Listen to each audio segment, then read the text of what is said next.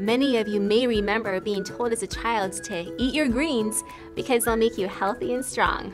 Even as an adult, this idea still holds true. Eating our greens has many health benefits. In fact, pairing it up with dried fruit, legumes, and brown rice may help prevent colon polyps, which are abnormal growths in the colon that sometimes lead to colon cancer. Colon cancer is the second leading cause of cancer death in the United States. Loma University health researchers found eating legumes at least 3 times a week reduced the risk of colon polyps by 33%. And having brown rice at least once a week reduced the risk by 40%. Eating those cooked green and veggies once a day or more was associated with a reduced risk of 24%.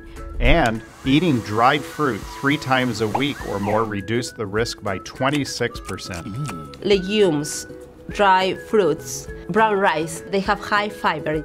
For cooked green vegetables, we found that they have high anti-carcinogen compounds that will help to decrease this risk. Taking precaution now against colon cancer is important, and you can start by eating more whole foods containing fiber. You can cook brown rice and pair it up with lentils. You can also swap white rice for brown rice.